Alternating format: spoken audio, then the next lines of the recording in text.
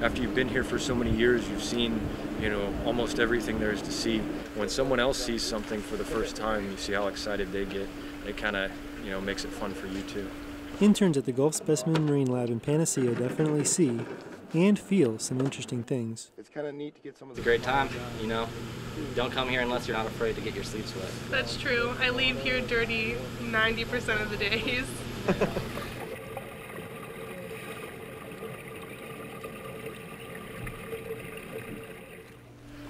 We've always had volunteers coming to the lab, and I went to FSU myself, and I went through the biology program, and I really enjoyed it.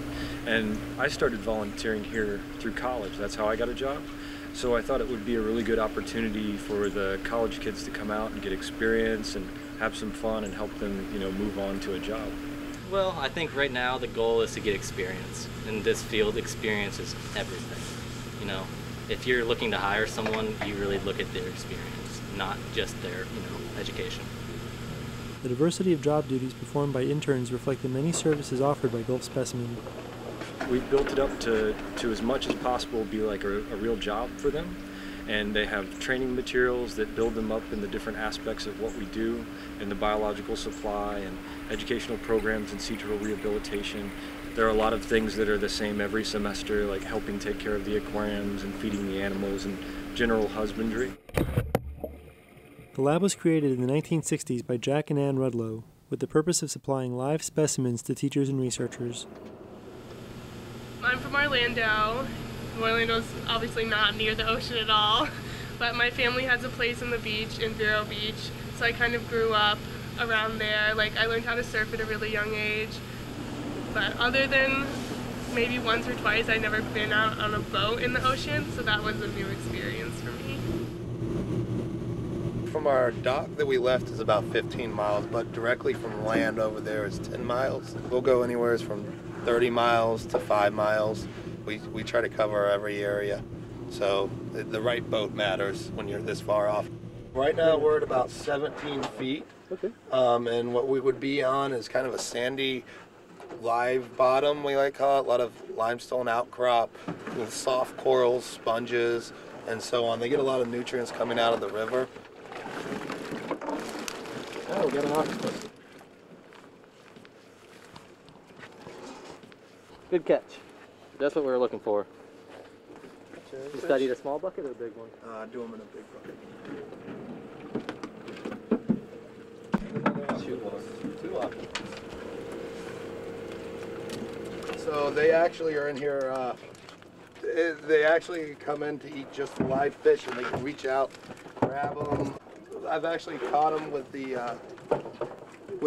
octopus and put them in the bucket, and the next thing you know, it's just octopus, and then there's 3 more fish that pop out that he's had to take with him, which is kind of impressive.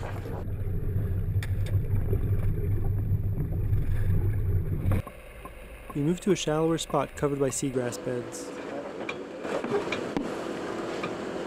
It's a really nice habitat to get a lot of sea urchins, and that's what we're looking for today, is the different types of sea urchins. We're hopefully going to get the short-spined one you see a lot in the grass beds, and maybe if we're lucky we'll find a couple of dwarf octopus.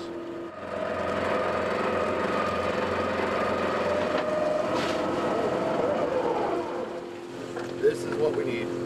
This is octopus juvenile, so this is actually a full-grown octopus, and they will hide in the shells out here.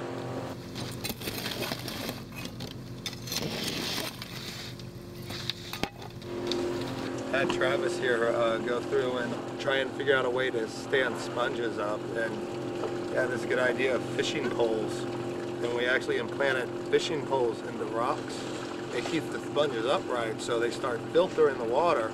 And A, it makes the aquarium look so much better and more natural, but B, it's actually made them live so much better too, which is just one of those little unique things about having a good intern program that brings just these different ideas into the facility that make it better.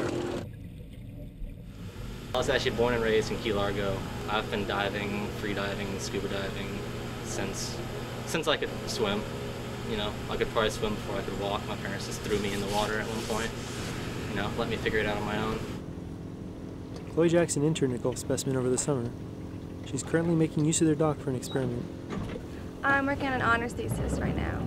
Currently I have 2 sets of tiles, 15 on this floating dock right here that are constantly submerged underwater, and 15 on the regular dock that are exposed to air at low tide.